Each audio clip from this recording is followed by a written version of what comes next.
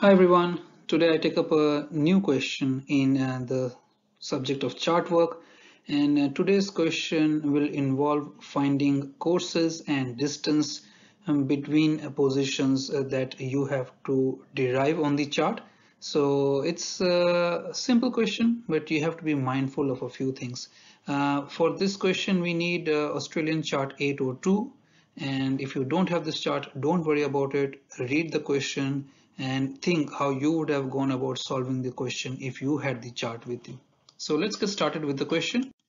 The question says that from a position with the Cape Lip Trap light bearing 040 degrees true and a sounding showing 20 meters, you have to set a course to a position with a Citadel Island light bearing 350 degrees true and distance of 3.8 nautical miles, then to a position 1 mile due south of a southeast point lighthouse, and from there you have to go to a geographical position of 38 degrees 54.1 minutes south and 146 degrees 38.2.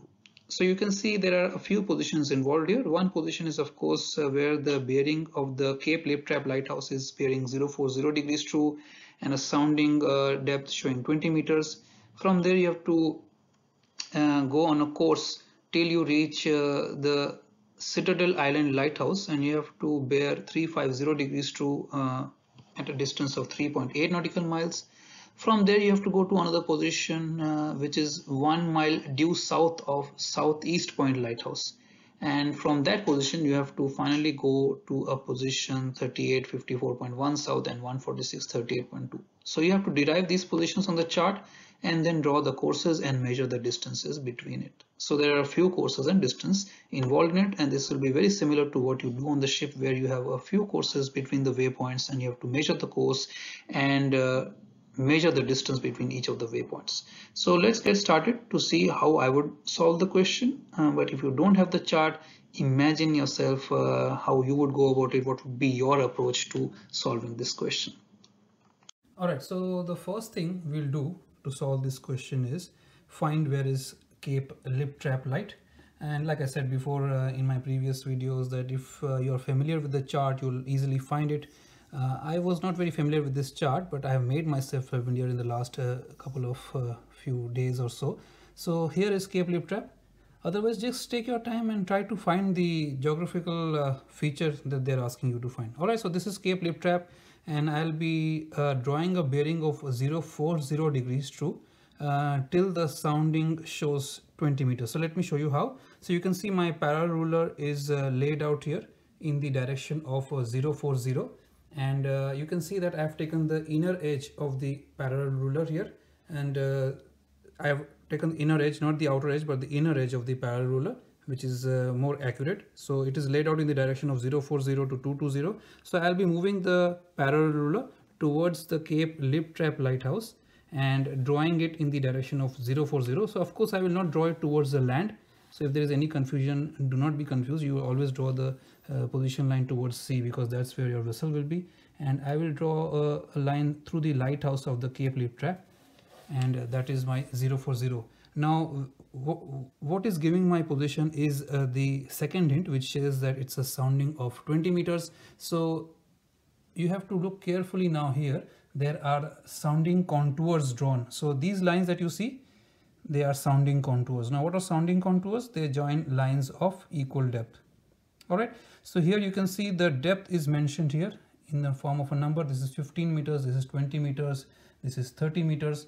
So you have to join it till the position of 20 meters, because that's the hint in the question. So this is where your vessel's position is currently, at a bearing of 040 and a sounding of 20 meters. So you've got your vessel's position there. Now you have to draw a course to set to a position with Citadel Island light bearing 350 and a distance of 3.8 nautical miles. So let me find the Citadel Island lighthouse and draw the bearing first, because that's where I have to draw the course from. So you can see here that Citadel Island lighthouse is here. All right, so you can see here that, so you can draw 350 and 3.8 nautical miles. Again, take the inner edge of the parallel ruler and draw 350. So that is where your vessel will be bearing 350, right? And a distance is of 3.8 nautical miles. So you come to the edge of the chart and you measure 3.8 nautical miles. So as you can see here, this is 15 to 10. So that means each division is 1 nautical mile and the ones in the middle are 0.2 nautical miles. So I've got 1, 2, 3, 3.8 will be somewhere here, right? Because this is 4 and there are 5 nautical miles. All right, so 3.8 nautical miles is here. So what I'll do is I'll put it on the Citadel Island Lighthouse and I'll put my 3.8 nautical miles here. So this is where I have to reach. All right, so this is where I have to reach. So from my current position to this position here, and this will give me my course line, as well as the distance I have to travel. So if even if I don't have to draw the line, I can get my course line off here.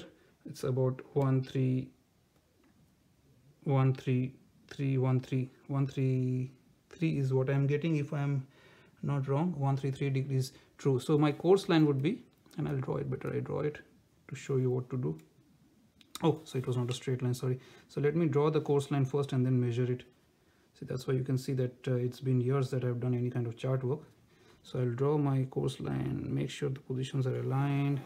There you go. So if I measure this course now on my compass rose, I get 135 or 135 degrees or 134 degrees true. So my course line here becomes 134 degrees true. So I can write 134 degrees true here, and my distance I can measure. If I just take on the side, if I just take 2 nautical miles here and I measure 2 nautical miles every, so, or rather not like that, I'd rather take a bigger distance. So let me take 10 nautical miles here, that will be better.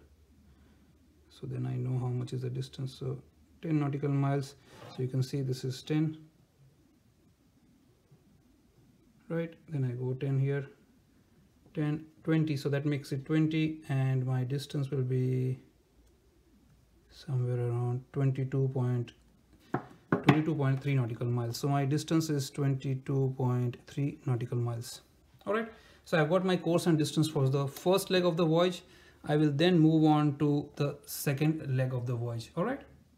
All right, so now we are in the next section of the question. So here we have to go from the position that we have fixed before. We have to go due south of Southeast Point Lighthouse. So first I have to find Southeast Point Lighthouse. This is my Southeast Point Lighthouse, all right? And I have to go due south. Due south means I have to go 180 degrees. Just like due north is 000 degrees, due south would be 180 degrees. So I will draw 180 degrees. Again, there should be no confusion. You always draw the bearing towards the sea because your ship will be at sea, right? You don't draw it towards the land. People get confused. I've seen students getting confused, not knowing where to draw it, and I say just use your common sense. Sometimes, of course, there will be situations, so that's why you have to know how to draw the bearing, because sometimes both sides could be sea. Anyhow, in this case, you have to go due south from Southeast Point Lighthouse and 1 mile. So again, I will measure 1 mile from the side of the chart. This is the distance. And on Mercator charts, try to measure the distances parallel to where you are drawing your distances, all right? Because the distance between latitudes increases in Mercator chart. So always take the scale which is appropriate parallel to the position in question, all right? So here you go. This is 1 mile south. So I've got my next position now. So this is where I'll have to go, and I have to measure my course and distance from my previously drawn position to this position here. So for that, I will join these two positions. All right, so I will join these two positions here, and I will measure my course from these two positions. So let me see what course I get. So I use the inside edge of my parallel ruler to read the course, not the outside edge. So put the inside edge in the middle of the compass rose and read the course there. So I'm getting about 0.78 degrees. You might get 0.77 or something like that. Depends on the pencil and the thickness of your pencil and all that. But let's say I'm getting 0.78 degrees. That's what I'm getting. Let me see what distance I get. This is a short distance, so I can just measure it from here. I don't have to go 10 miles at a time. So if I measure the distance here, you can see this is about 5 miles, 6, 7, 8 point, somewhere around 8.3 is what I am getting. So this is 8.3 nautical miles. All right, your answers may slightly differ, and this is the thing with Chartwork. It depends on, like I said, I think I'm repeating myself here on the kind of pencil, how thick is your course line, so and so. Try to use a thinner pencil. Always use HB pencils or thinner than that. I'm using the ones that I have. Like I said, I have not been doing Chartwork for a long time, so I don't even have the right pencils. Probably I will get it one day.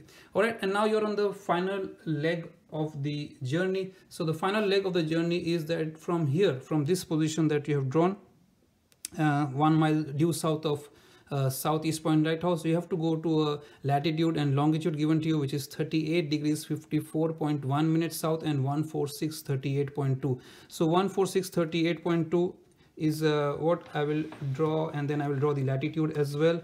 So remember, these are south latitudes, so you have to be very careful of what is 54. So let me draw 14638.2, and I'll draw the next position. So 14638.2, again I use the inside edge of the parallel ruler, I keep it in line with the longitude. 14638.2 is here. So if you can see here, your longitudes are marked 35 and to 40. So 38.2 will be here, 36, 37, 38.2 somewhere here. I'll show it to you just a minute. So I will draw it close to.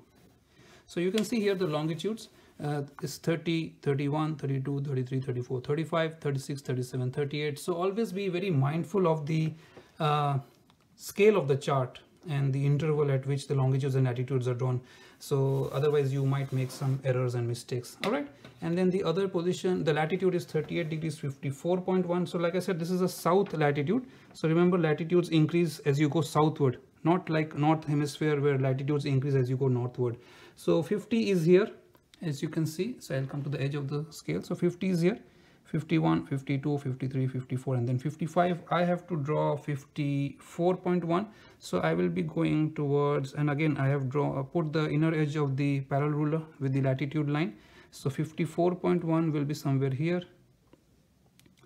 And again, it's not crossed my longitude yet, but at least I know how to cross it. All right, so 38.2.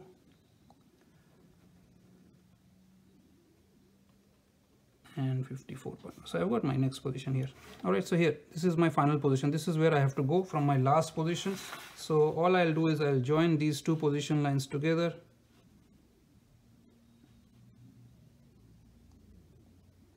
And I will measure the course and the distance of these two position lines. All right, so let me just straight away go into the compass rose. I will get the course here. So the course I get, if I put the inner edge of the parallel ruler, is about 034 degrees true. So 034 degrees is what I'm getting as my course line. And let me see what is the distance I get. So again, this is a manageable distance. I can just, all the distances were manageable here. Not that it were not, but I'll just measure it off one time. So you can see this is what I'm doing. Then I'll come to the edge of the chart somewhere here. I can put my, all right, so this is about, so this is 5, 10, 15, 16, 17.7 or 17.7 is what I'm getting. So just be very careful here. 5, 10, 15, 16, 17.7 is what I'm getting. So my distance would be 17.7 nautical miles. So this is what I write on the edge of my course. So you can see against all the lines, I have written the courses and the distance. I should have written it more neatly, but I'm just solving a question here. You should make it very bold when you're doing passage planning. Put your courses very bold, put your distances very bold, write that it's a true course. And this is not about passage planning. I'm just trying to solve some questions here. So when I take you guys through a passage planning assignment, I will show you exactly what to do and how to do it. So we'll talk about that later on. But here right now, I solved the question. You got the positions, you got the courses and distance. Remember to mark them carefully. Recheck your work every time and before you write down the answer. So I'll stop the video now, guys. All the best and thank you for watching. Bye.